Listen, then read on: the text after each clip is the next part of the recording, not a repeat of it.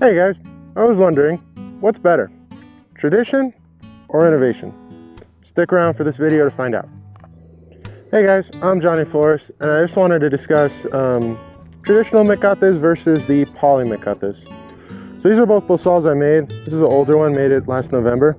And these are horsehair Mecates, traditional, very traditional. And personally, I just like the way that they feel better. They're a little bit heavier, and there's a lot more balance.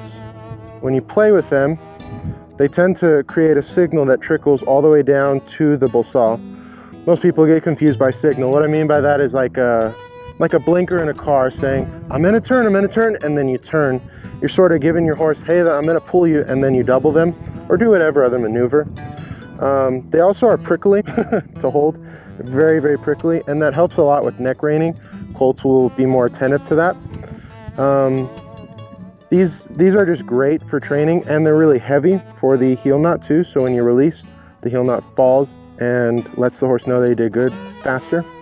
One con that I find with the traditional Mecates is that when it's really humid or rainy, they stiffen up really, really hard, and they're not all that usable when it's like that. So that's why we also have poly Mecates. Now, these are cheaper because they're not horsehair. They're just a good old pair of poly Mecates. They have a rawhide heel knot, which is a little bit heavier, adds for more release, but they just aren't as heavy as I'd like my Mecates to be.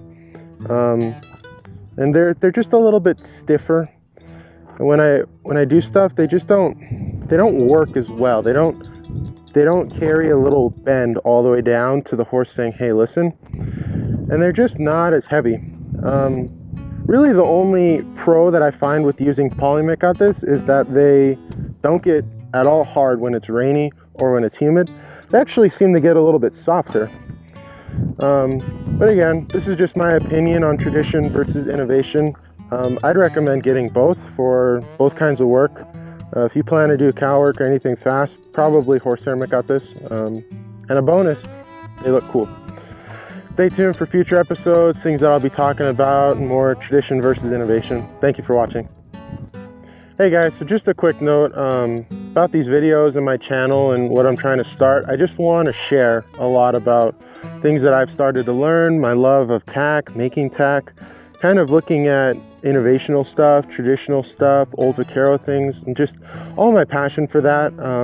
So please just like, subscribe, possibly share. That would really help me out. Let me know what content you guys really like. Video suggestions in the comments, that'd be great too. Thank you so much. Please stay tuned. Thank you for watching.